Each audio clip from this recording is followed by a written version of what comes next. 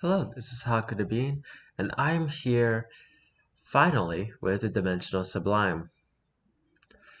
A very long Backrooms, well, technically reality,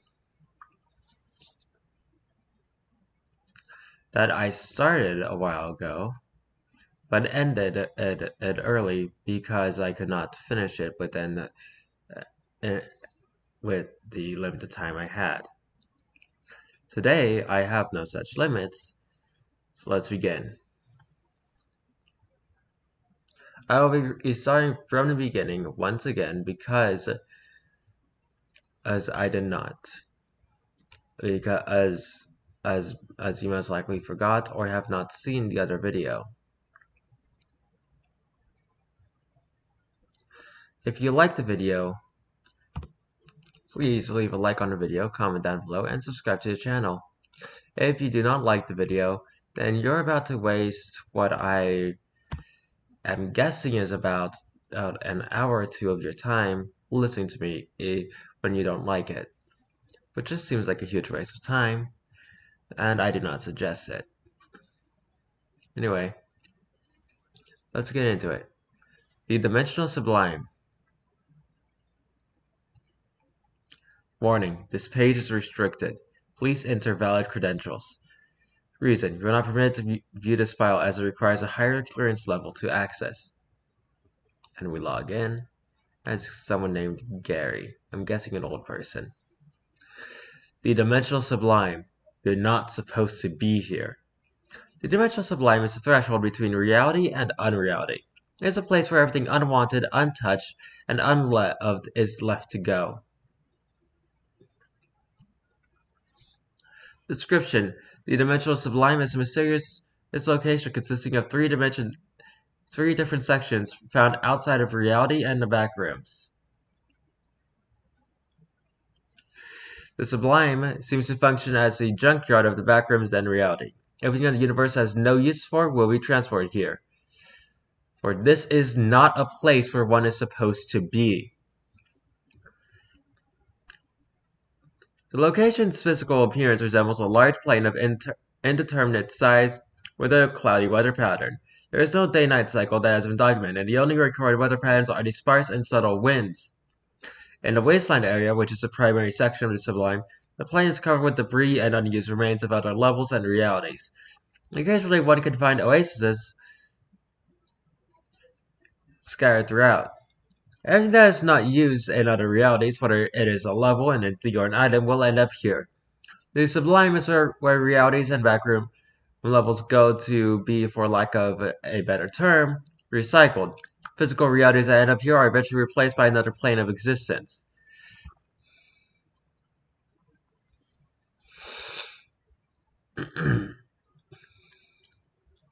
Although Wi-Fi is non-existent, radio broadcasts are amplified to the point of being detectable from any reality. Any signal, weak or strong, can be picked up anywhere. A test was conducted to uncover the true extent of this anomaly.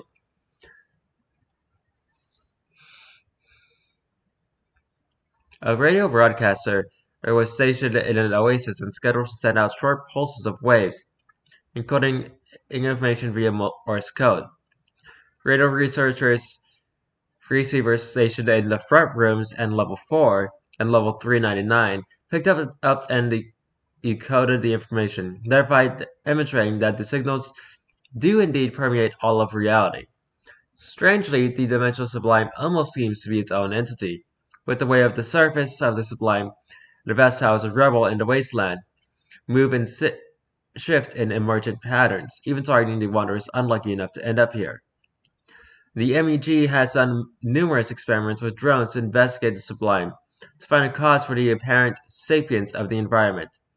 Though the results have been inconclusive thus far, it is theorized that the intelligence of the environment is an emergent property resulting from the Watcher's control over the Sublime. Place of forgotten things.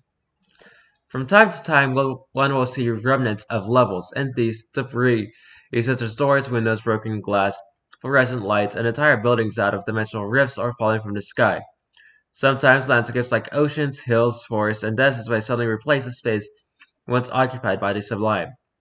At times, entire mountains will fall out of the sky as if it is ripped from the very ground they had manifested. One of the most dangerous things to enter the Sublime is antimatter. If a piece of antimatter rifts to the Sublime, then both the antimatter and corresponding amount of regular matter explode in a burst of pure energy, which will destroy anything in its path. Most people do not know the true destructive power of antimatter, and as such, it would be necessary to inform explorers within the Dimensional Sublime of this occurrence. Ooh, it's kind of cool.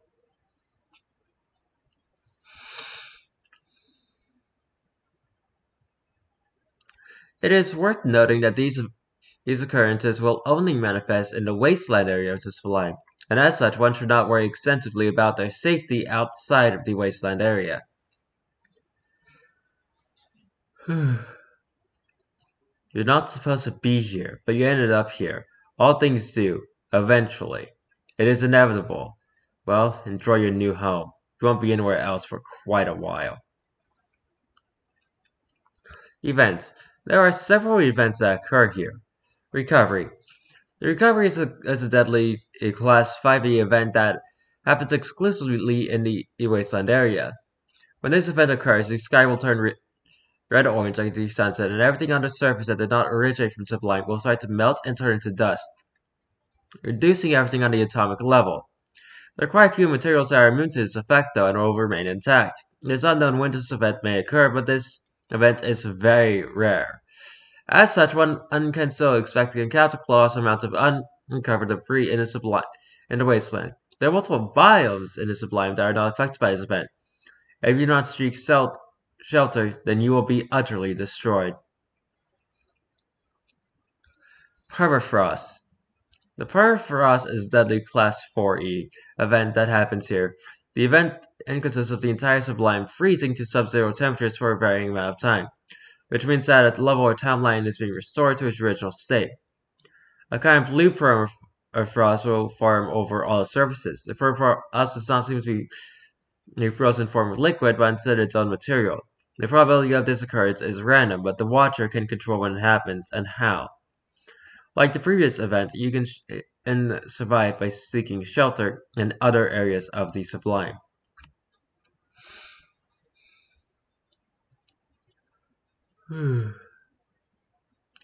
Items.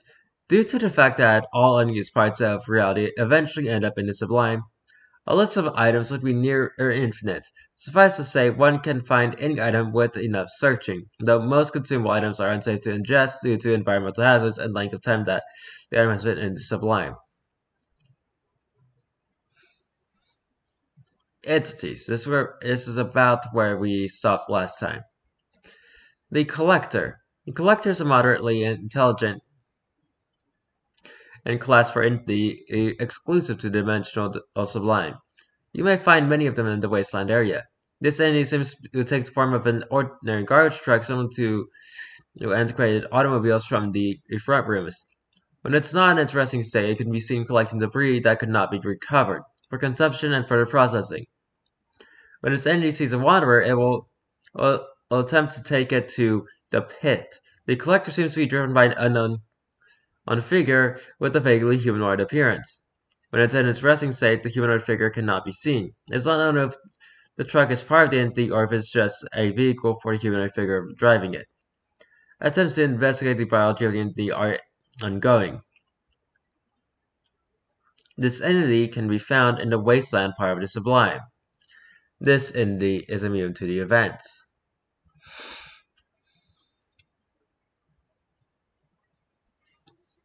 The Pit. The Pit is a highly unintelligent Class 3 entity exclusive to the Dimensional Sublime, and although very dangerous, it cannot move. One may only find this entity in the wasteland area of the Sublime. You may find more than one of them there. Warning: do not approach. If you see this entity, stray away from it. Walking near it will cause its monstrous jaws to open up and its horrific tongue to shoot out, pulling any unfortunate wanderer inside. The entity consists of nothing more than a huge and monstrous its mouth opening down into a gaping underground pit, hence the name. The mouth consists of two jaws with an almost mandible-like structure. It has no eyes and very sharp teeth fit into the gums of its jaws, with an fit into the gums of this creature. The pit has scaly skin with a dark, grayish-greenish color. There seems to be some form of flowing tentacles protruding from the creature's strangely shaped lips. The pit is made of living tissue, organs, and a digestive tract, being able to disguise itself by covering itself with debris from the wasteland. It is, it is advised that one stays away from strangely shaped lumps of debris. This entity feeds on the debris of recycled levels and timelines, with the debris keeping it alive and in constant operation. However, this entity can still function for up to 5 weeks without food. When the mouth of the pit is closed, it is impossible to enter and it is advised not to try. It is important to note that the entity is almost completely invincible. Attempts to investigate the biology of this entity are ongoing. This entity can be found in the wasteland part of the Sublime.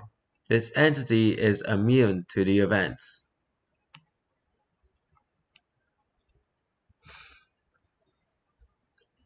The Watcher. The Watcher is a highly intelligent and mysterious Class Omega entity, exclusive to the Dimensional Sublime's desert area.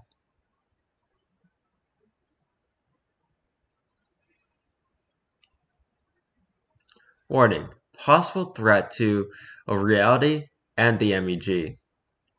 Not much is known about this entity. It has got some very anomalous properties based on the description given by the scavengers.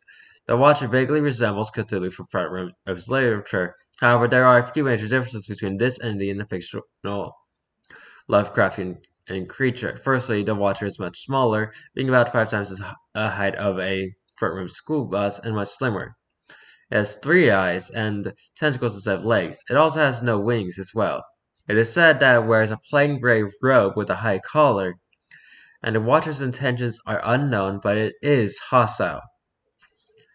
Warning: do not engage. If you approach the Watcher, you will immediately be transported to the Void. The Watcher has complete control over the Sublime and sees everything inside of its domain.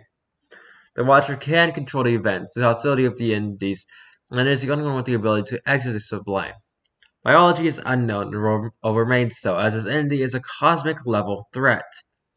This singular entity can be found in the desert area of the Sublime. This entity is immune to the events.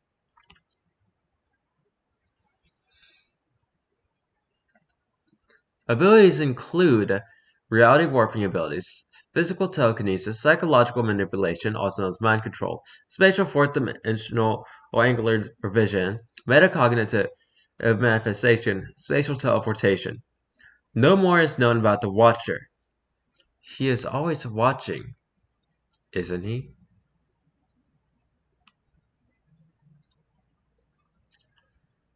Scavengers. Scavengers are a Class 0 entity exclusive to the Dimensional Sublime. They are at a human level of intelligence, capable of abstract thinking. They have a sophisticated language and a rich culture. They have communities anyways as part of the Sublime, but will usually travel in the wasteland in groups. Most of them will carry vast amounts of supplies. Their only purpose is to scavenge and collect things found in the wreckage of reality, and bring the newly found relics back to their communities in the Oasis. Their culture seems to revolve around the philosophy that every item found in the wasteland is sacred. They seem to respect the things that they find, because those things come from a different reality, and it should therefore be preserved and studied. Because of this idea, their technological progression is at a much faster rate due to their ability to reverse engineer the technology they find. These scavengers are non-hostile and devout pacifists. Scavengers look vaguely humanoid but are much shorter and more stout. They are about 3 feet tall. They have grayish fur all over their skin, as well as pointed ears and 4 large eyes on their head. Honestly, they look like sloths to me. They also have retractable claws on their forearms. Their arms do not quite have the structure of a humanoid, but is close enough to the point that they can be referred to as such. Most of them wear cloaks and carry bags with their belongings. Scavengers will trudge endlessly through the infinite remnants of forgotten realities, searching for the perfect souvenir. Attempts to investigate the biology of these entities are ongoing, but it's confirmed that they can be classified as part of the Mammalia class. They are quite similar to front room species. They reside in the oases. These entities are not immune to the events, but they know where to seek out shelter.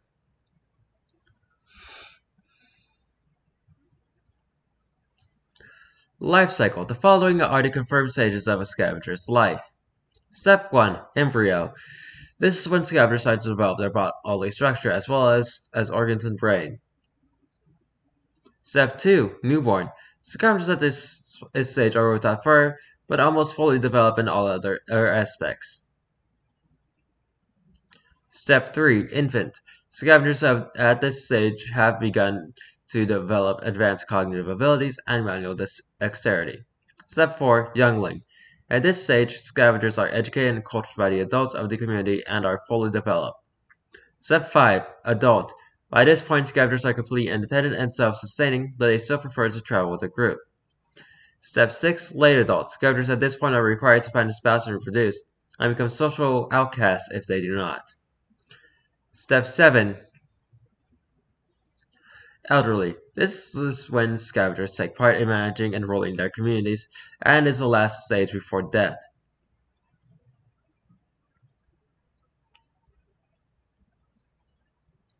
Sandworms. But then we hear nothing about them. I think that might be something that I need to edit and fix. Anyway. Areas. Areas are located within Sublime. Within Sublime, there is a system of hierarchy for areas. Oases can be found within deserts, and deserts can be found within the wasteland. Area 1.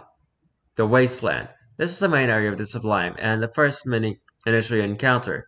This area consists of hard rocky soil formed with wreckage and debris. It is not known what the soil is made of, though some speculate it is simply the wreckage of millennia compressed down and crushed to the point of pulverization. This area is filled with the wreckage and remnants of reality, and as such, it is possible to find things incomprehensibly strange. Because of the nature of the Sublime and the nature of the discoveries and things found within it, the MUG has taken a great interest in the Wasteland. More information on that in the description part of this document. Scavengers do not live in these parts, though all other entities, excluding the Watcher, can be found here.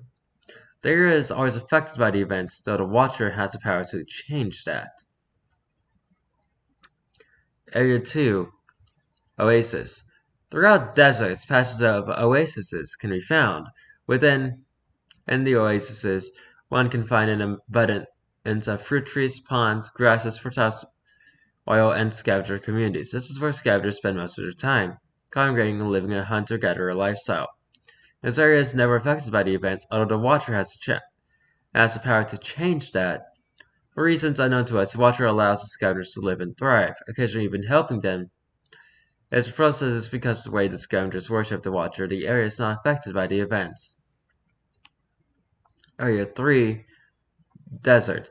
Deserts are areas of the Sublime consisting of nothing but endless sand dunes. With the occasional oasis throughout, the deserts are notably hotter and more arid than the other areas of the Sublime.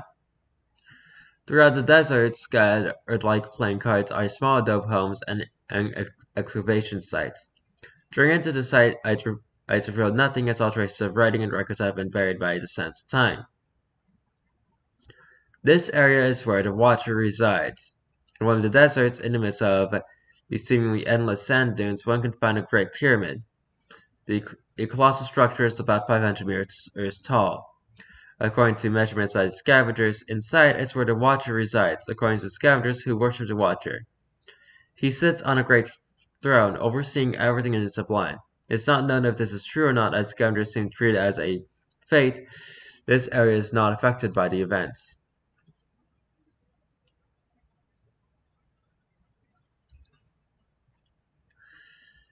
Now we have an audio transcript.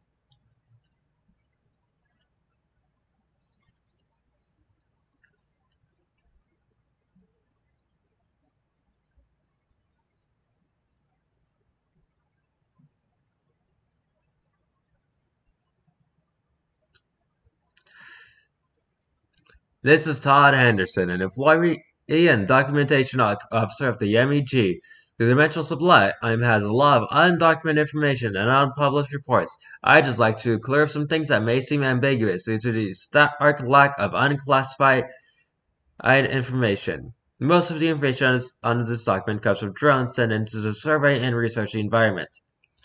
Photos are taken by drones from high vantage points. However, a lot of the information in here comes from wanderers as well. Wanderers who got trapped here are eternally trapped, and so their only way of communicating with the database is through radio. Even though radio signals are antiquated at this point for some, it is their only option to contribute a final page to the MEG. The Watcher is a cosmic level entity and threat, although not Class 7. It's worth mentioning that the Watcher only has control over his domain.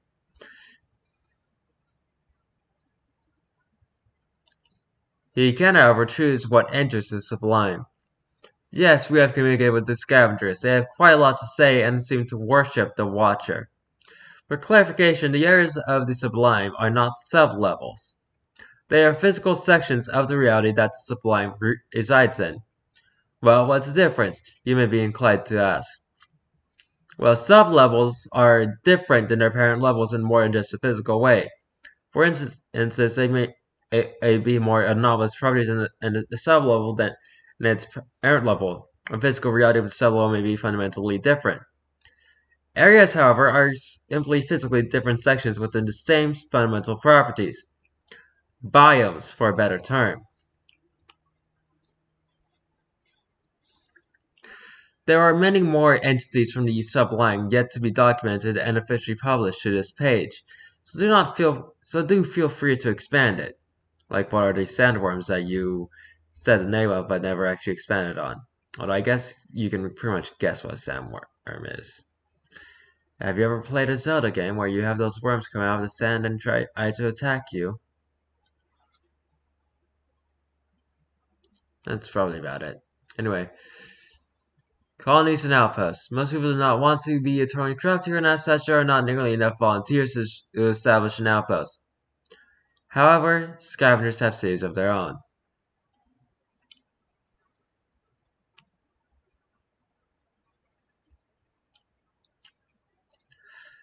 Entrances and exits. Entrances. Entrance here is random, as it is only the Watcher that decides what is transported here.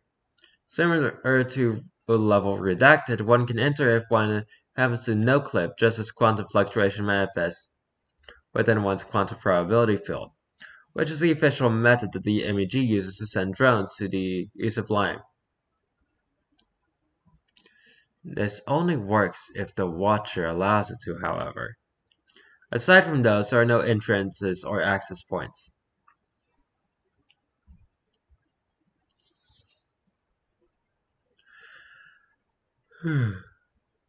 Exits. Approaching and engaging the Watcher will immediately transport one to the void. However, this has not been entirely confirmed. Attempting to locate to no-clip will not yield any results, and instead one will simply hit whatever object they're trying to no-clip into. How could you ever leave?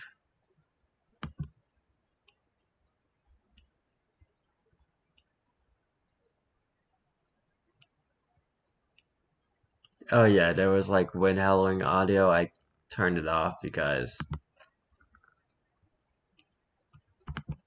it was somewhat annoying.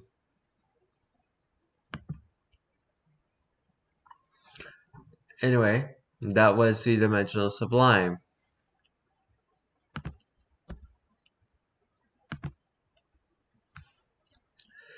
A reality where all things from other realities go to basically be recycled or die. Not sure which. That was shorter than I thought it would be, but it was still a very long video for me. Anyway, if you liked this video, please leave a like on the video, comment down below, and subscribe to the channel. If you did not like this video, then you wasted nearly half an hour. It's been about 25 minutes so far. So I guess you actually did like it, and you're just telling me you didn't like it for no reason. Anyway, I'll be doing something else that might be a little bit longer than and I've been doing the last few days tomorrow. Or I might just do another normal like 5-10 minute video that I've been doing for the last few days because I've been really tired. I'll see you next time. Goodbye!